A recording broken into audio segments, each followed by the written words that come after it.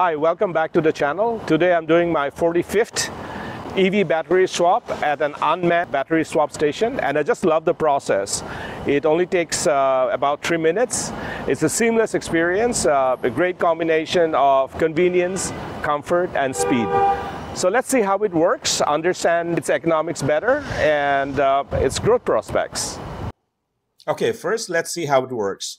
You book it via the car's onboard system or via the phone app. And second, you pull into the designated area and tap the start button or give it a voice command. And from here, it's completely hands off, eyes off, and brain off till the swap is complete. The station takes over and you just sit back and relax. The car will then park itself automatically, coming to rest on a bed of rollers, allowing the robotic machinery to minutely position it. Then a system undoes the bolts holding the battery in place, lowers it, and moves it aside. Then after that, it installs a fresh one in its place using a locking gun and performs a final system check. And all this is done within 3 minutes. Now, you just drive away. Just a happy, fast, seamless process. No fuss, no nothing. So you might be asking yourself, what about cost? And for me, cost is a real winner.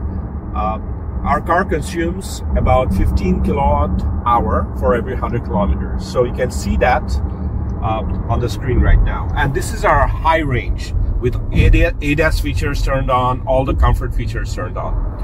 And the cost works out to be 20 cents per 1 kilowatt hour. So for 100 kilometers, it costs us $3. So you can use $3 for 100 kilometers as a benchmark to compare to the vehicle you're driving.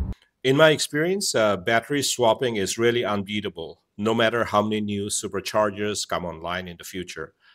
First of all, the swap currently takes just 3 minutes and you're back on the road. You don't need to step out, just sit back and relax. Second, come rain or shine, you stay cozy inside the vehicle regardless of any harsh weather. Currently, my battery gives me 400-kilometer range, but I can upgrade anytime to higher range batteries and switch to newer tech later as they come online with only a small extra fee. So more choices. And each swap includes a full health check of the battery and drive system. So you're always driving with peace of mind. And then there is a very good network. NIO has over 3,000 stations in China, 60 in Europe, and launched one recently in the UAE.